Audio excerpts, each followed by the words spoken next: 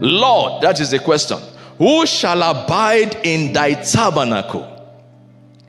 Who shall dwell in thy holy hill?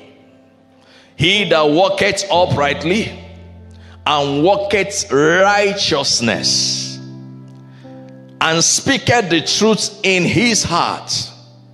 He that backbiteth not with his tongue, nor doeth evil to his neighbor, nor taketh up a reproach against his neighbor.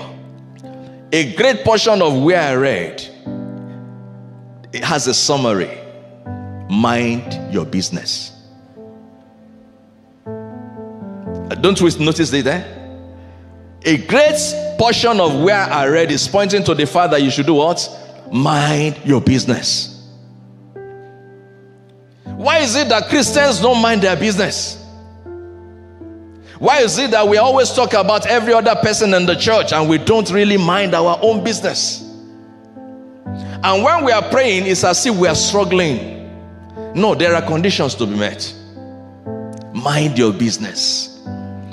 The same God that is working in your life because you are a work in progress is working in all those individual lives.